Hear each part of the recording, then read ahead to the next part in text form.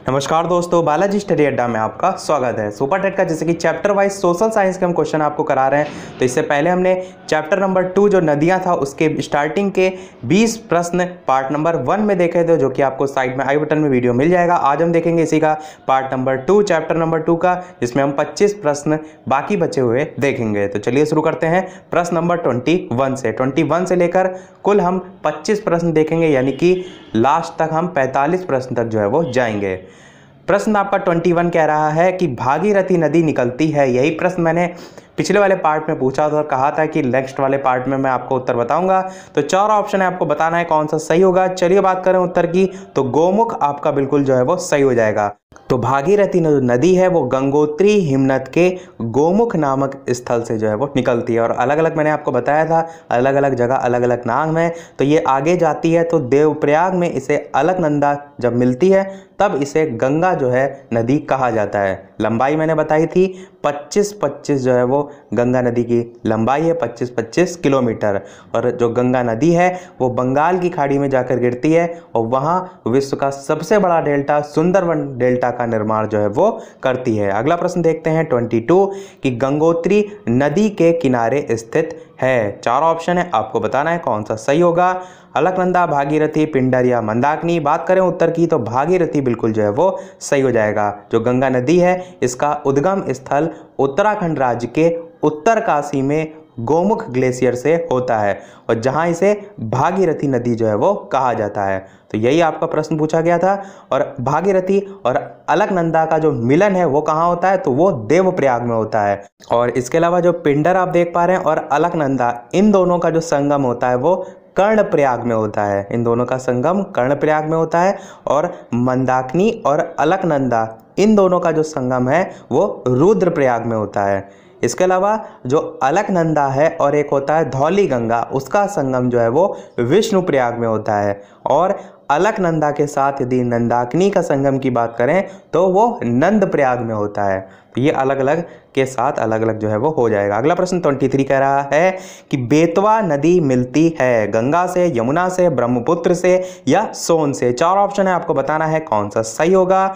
Option A, B, सी या D. चलिए बात करें उत्तर की, तो यमुना से बिल्कुल सही हो जाएगा। जो बेतवा नदी है वो मध्य प्रदेश के रायसेन जिले में जो विंध्य पर्वत श्रेणी है उससे जो है उद्गमित होती है। लंबाई की बात करें तो 480 किलोमीटर इसकी लंबाई है और ये हमीरपुर जो कि उत्तर प्रदेश में आता है उसमें आकर यमुना में जो है वो मिल जाती है। और यमुना की जो अन्य सहायक नदियां हैं उनकी बात करें तो उसमें केन और चंबल है। दोनों ध्यान रखिएगा, केन और चंबल यमुना की सहायक नदियां हैं। अगला प्रश्न 24 कह रहा है कि गंगा नदी उदाहरण है, तो किसका है। 4 ऑप्शन है, आपको बताना है कौन सा सही होगा। चलिए बात करते हैं उत्तर की, तो पूर्ववर्ती अपवाह का बिल्कुल सही हो जाएगा। जो हिमालय से उद्गमित सभी नदियां होती हैं वो पूर्ववर्ती अपवाह का ही उदाहरण जो है वो होती हैं। अगला देखते हैं प्रश्न 25 कि निम्न नदियों में से कौन अपने मार्ग में परिवर्तन करने के लिए कुख्यात है। तो काफ़ी बार आपने नाम सुना होगा। 4 ऑप्शन है, आपको बताना है कौन सा सही होगा। और बिहार में जो बाढ़ आती है हर साल उसका मुख्य कारण भी इन्हीं जिसका जो उत्तर होगा वही नदी है। तो बात कर लेते हैं उत्तर की, तो कोसी जो है वो बिल्कुल सही हो जाएगा। कोसी नदी अपने मार्ग में परिवर्तन करने के लिए कुख्यात है। ये जो नदी है वो बिहार में लगभग प्रतिवर्ष आने वाली जो बाढ़ है उसके लिए भी जिम्मेदार है, इसीलिए इसे बिहार का शोक के नाम से भी जाना जाता है। कोसी नदी को बिहार का शोक। इसके अलावा वीडियो पसंद आए तो वीडियो को लाइक भी अवश्य कर दीजिएगा, मुझे भी मोटिवेशन मिलता रहे और मैं आपको ऐसे अच्छे से अच्छे प्रश्न कराता रहूं। प्रश्न अगला देखते हैं 26 कि निम्न में से किस नदी के तट पर गोरखपुर स्थित है। 4 ऑप्शन है, बताना है आपको कौन सा सही होगा। ऑप्शन ए, बी, सी या डी। चलिए बात करें उत्तर की, तो राप्ती बिल्कुल जो है वो सही हो जाएगा। गोरखपुर जो है ये राप्ती नदी के तट पर जो है वो स्थित है। अगला प्रश्न देखते हैं 27 कि यमुना नदी का उद्गम स्थान है। 4 ऑप्शन है, आपको बताना है कौन सा सही होगा। ऑप्शन ए, बी, सी या डी। बात करें उत्तर की तो बंदर पूंछ बिल्कुल जो है वो सही हो जाएगा। जो यमुना नदी है ये उत्तरकाशी स्थित जो बंदर पूंछ है उसके पश्चिमी भाग में यमुनोत्री कांठा से निकलकर कुल 1385 किलोमीटर की यात्रा पूरी करके प्रयाग में गंगा से जो है वो जाकर मिल जाती है। सहायक नदियाँ इसकी कौन सी हैं? तो टोंस है और गिरी है, आसन है, ये सभी इसकी जो है वो सहायक नदियाँ हो जाएंगी। अगला देखते हैं, और मैंने इससे पहले प्रश्न में भी बताया था यमुना नदी की अन्य सहायक नदियों में केन और चंबल भी ध्यान रखिएगा। अगला देखते हैं प्रश्न 28 कि बांग्लादेश में प्रवेशोपरांत गंगा जो है वो क्या कहलाती है? तो ये मैंने आपको फर्स्ट कल प्रश्न जो कराया था पहला वाला पार्ट, उसमें गंगा नदी के बारे में बताया था। वहाँ पर सभी बताए थे कि गंगा कहाँ पर मिलती है तो क्या उसका नाम बदल जाता है। तो चलिए बात करें उत्तर की। पहला पार्ट आपने ना देखा हो तो अवश्य देख लीजिएगा। और साइंस का इसी प्रकार चैप्टर वाइज हमने सभी प्रश्न सभी चैप्टर के सुपर टेट के करा दिए हैं। वो भी आपको साइंस की प्लेलिस्ट अलग से मिल जाएगी डिस्क्रिप्शन में भी, उसमें आप समय है अभी उन सभी प्रश्नों को देख लीजिए, क्योंकि देख रहे हैं आप मेरिट कितनी हाई जा रही है, तो आपको मेहनत करने की बहुत ज़्यादा आवश्यकता है। बात कर लेते हैं उत्तर की, तो पद्मा जो है वो बिल्कुल सही हो जाएगा।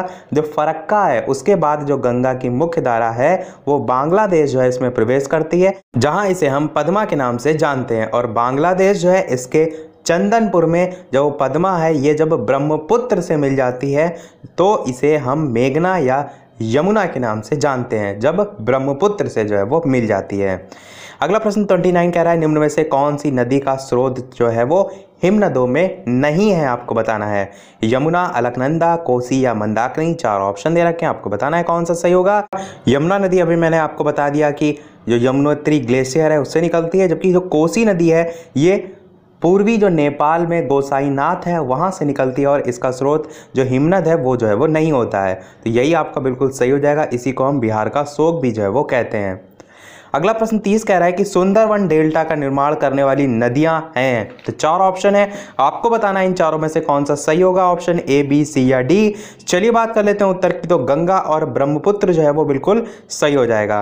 गंगा और जो ब्रह्मपुत्र नदियां हैं इससे पश्चिम बंगाल में विश्व के सबसे बड़े डेल्टा सुंदरवन का जो डेल्टा है इसका निर्माण होता है। अगला प्रश्न कह रहा है 31 कि मगर तथा घड़ियालों का संरक्षण कहाँ किया जा रहा है? 4 ऑप्शन है, आपको बताना है कौन सा जो है वो सही होगा। चलिए बात करते हैं उत्तर की। तो आपका ऑप्शन नंबर डी, चंबल और सोन नदी जो है वो बिल्कुल सही हो जाएगा, ऑप्शन नंबर डी। अगला प्रश्न 32 कह रहा है निम्न में से कौन सी नदी रिफ्ट घाटी से होकर जो है वो बहती है? तो 4 ऑप्शन है, आपको बताना है इन चारों में से कौन सा सही होगा। बात करें उत्तर की तो नर्मदा आपका जो है वो बिल्कुल सही हो जाएगा। जो भारत की नर्मदा नदी है ये विंध्याचल पर्वत श्रेणियों में स्थित जो अमरकंटक नामक स्थान है उससे निकलकर जबलपुर में भेड़ा घाट के समीप जो कपिल धारा यानी कि जो धुआंधार जिसको हम कहते हैं उस जलप्रपात का निर्माण जो है वो करती है। और ये जो नदी है वो डेल्टा की बजाय एस्चुरी का निर्माण करती है। ध्यान होगा तो पिछले वाले वीडियो में मैंने आपको बताया भी था।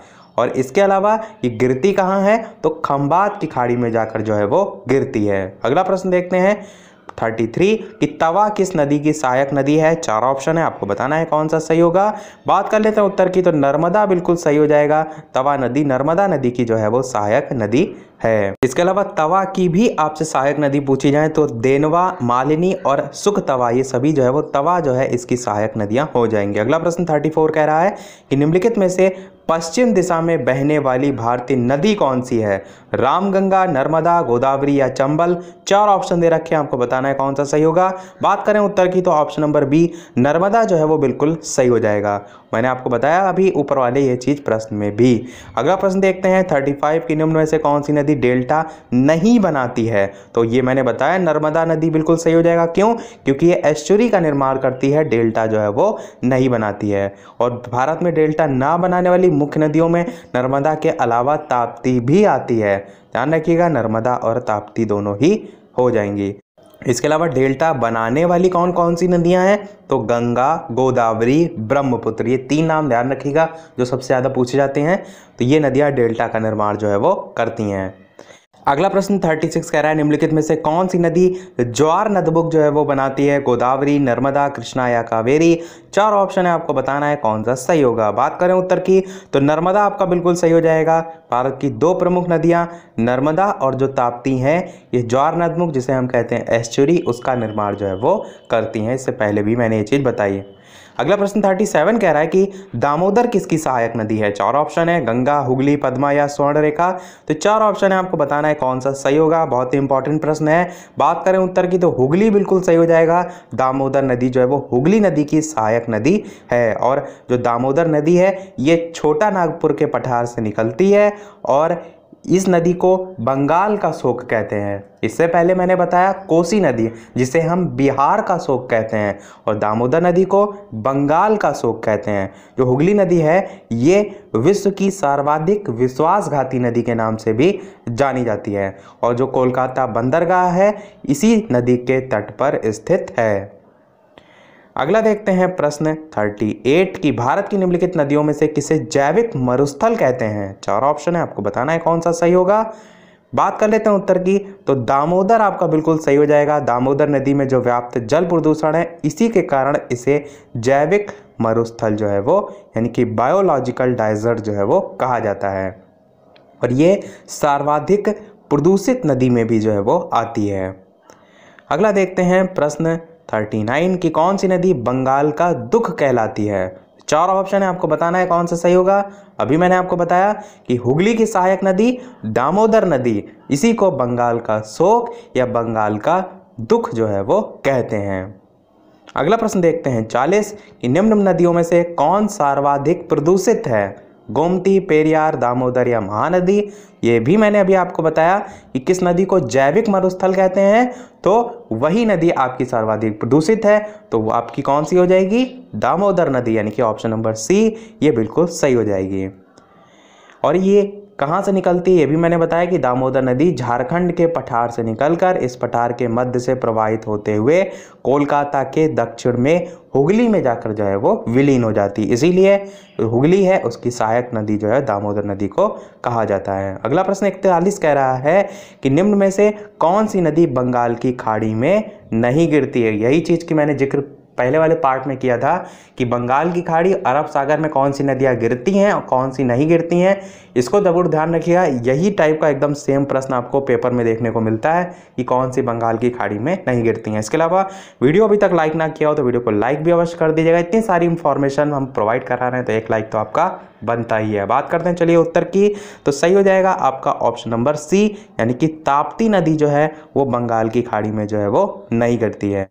तो कहाँ गिरती है ये कह सकते हैं खंबात की खाड़ी या अरब सागर में जो है वो गिरती है। इसकी सहायक नदियाँ कौन सी हैं तो ताप्ती की सहायक नदियाँ छिप्रा और मोर हैं। छिप्रा और मोर जो है वो ताप्ती की सहायक नदियाँ हैं। अगला प्रश्न 42 कह रहा है निम्नलिखित में से कौन एक सुमेलित नहीं है, आपको बताना है। तो आपको यहाँ पर स्पष्ट हो रहा होगा कि एक तरफ सभी नदियाँ एक तरफ स्थान दे रखे हैं, कौन सा नहीं होगा। चलिए बात कर लेते हैं उत्तर की। Option number B Ludhiana, Ravi ये आपका सही सुमेलित नहीं है।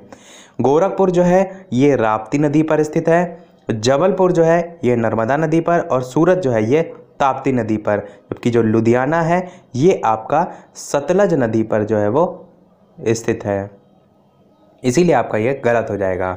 अगला प्रश्न 43 कह रहा है कि नर्मदा नदी का उद्गम स्थल है मुल्ताई, अमरकंटक, मऊ या देवास। 4 ऑप्शन है, आपको बताना है कौन सा सही होगा। तो बात करें उत्तर की सही हो जाएगा आपका ऑप्शन नंबर बी अमरकंटक जो है वो बिल्कुल सही हो जाएगा। छत्तीसगढ़ में स्थित जो अमरकंटक की मैकाल पर्वत श्रेणी है वहां से नर्मदा नदी का उद्गम स्थल जो है वो होता है। अगला प्रश्न 44 कह रहा है निम्नलिखित में से कौन सी नदी एस्चुरी नहीं बनाती है। तो 4 ऑप्शन है, आपको बताना है कौन सा सही होगा, नर्मदा, ताप्ती, मांडवी या महानदी। तो बात करें उत्तर की कौन सा सही होगा, सही हो जाएगा आपका ऑप्शन नंबर डी यानी कि महानदी। ये एस्चुरी नहीं बनाती है, ये डेल्टा का निर्माण करती है और कहाँ उड़ीसा में एक डेल्टा बनाती हुई है बंगाल की खाड़ी में जाकर जो है वो गिर जाती है। अगला और लास्ट प्रश्न हम आपसे पूछ रहे हैं क्योंकि हमारा इस वीडियो का लास्ट प्रश्न होगा। जैसा कि सभी वीडियो में हम आपसे एक ना एक प्रश्न पूछते हैं, इस वीडियो का आपके लिए प्रश्न है कि भारत की निम्नलिखित में से कौन सी नदी पश्चिमी घाट से नहीं निकलती है। कृष्णा, महानदी, गोदावरी या वैगाई। ये 4 ऑप्शन दे रखे हैं, ऑप्शन ए, ऑप्शन बी या ऑप्शन सी, ऑप्शन डी करके भी आप टाइप करके बता सकते हैं। तो यदि आपको ध्यान होगा तो मैंने पिछले वाले वीडियो में बताया था कि किसे प्रायद्वीपीय भारत की सबसे लंबी नदी कहा जाता है, वही इस वीडियो का उत्तर है। यदि आपने वो चीज़ ध्यान से याद की होगी तो ये आप जो प्रश्न है अवश्य जो है वो कर ले जाएंगे। तो इसी के साथ हमारा ये नदियों वाला चैप्टर कुल 45 प्रश्न में समाप्त होता है। अगला वाला जो पार्ट होगा वो यानी कि अगला वाला जो चैप्टर होगा वो आपका पर्वतों पर आधारित होगा।